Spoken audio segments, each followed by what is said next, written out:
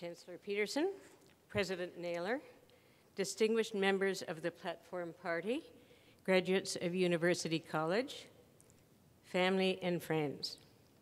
I can't tell you how overwhelmed Arthur and I were when we were informed of the great honor that was to be bestowed on us today. We are most grateful, and coming from my own alma mater makes it even more momentous and meaningful. When thinking about what I'd say to the graduates today, a friend of mine suggested that I relate the length of my comments to the dress code that was in force in 1960 when we graduated, when we made sure that our skirts were long enough to cover everything, but short enough to still be interesting.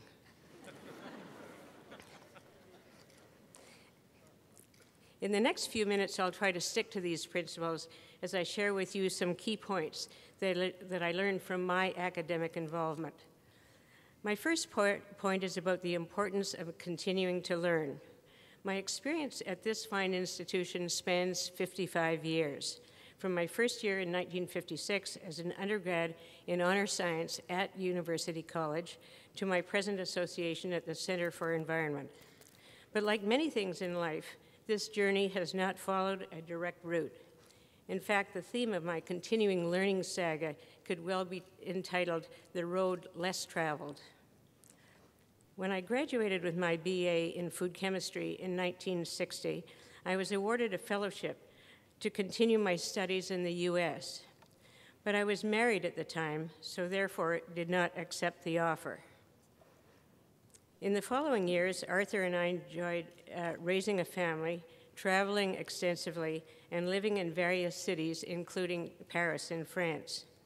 As more time passed, however, I continued to feel that my education was incomplete.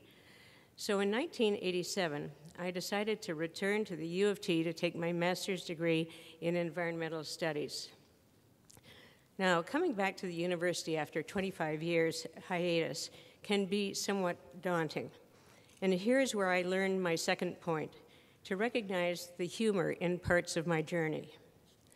On applying to pursue a master's degree, the geography department would normally have required a letter of recommendation from my undergraduate advisors. But I suppose, suggested the department chair, that your professors are either all retired or more likely all expired by now.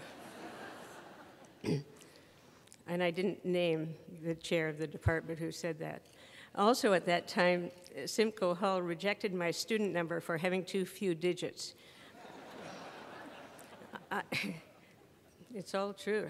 I advised them to look back 25 years, and lo and behold, there I was.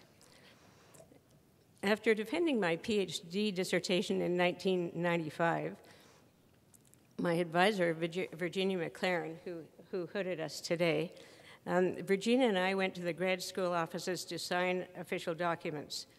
There, I was handed the advisor's document and Virginia the student's one, since I was visibly the more senior at the table. This was quickly corrected, but as you can see, not so quickly forgotten. So I suppose my second point is, if you follow this nonlinear road, remember not to take yourself too seriously and just sort of roll with the punches. When I returned to the world of academia in 1987, I had developed a great interest in the environment, a subject matter, by the way, for which there were no courses in 1960. It just didn't exist. Also, by 1987, I had absorbed some understanding of the business and financial worlds. Thus, I was able to bring together two areas of knowledge that I had gained since my graduation in 1960. Persevering through the challenges of continued learning has awarded me a number of opportunities. I was able to examine corporate, environmental, and carbon management, establish new courses, teach, and co-author 2 books, as Rodney said.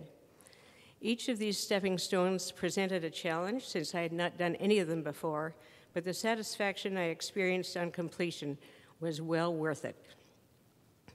Thus, my next message is that one should accept meaningful challenges as they present themselves, because many challenges are accompanied by great opportunities. Or as Albert Einstein has so aptly put it, in the middle of a difficulty lies an opportunity. I believe that higher learning is critical to Canada's future. It makes us as individuals and as a country more competitive and prosperous, not to mention more interesting. And it opens up the potential for original thinking. And we all need people and institutions that think differently. Take, for example, how we look at water as a resource. Historically, water has been perceived as a common good, collectively owned and shared by all.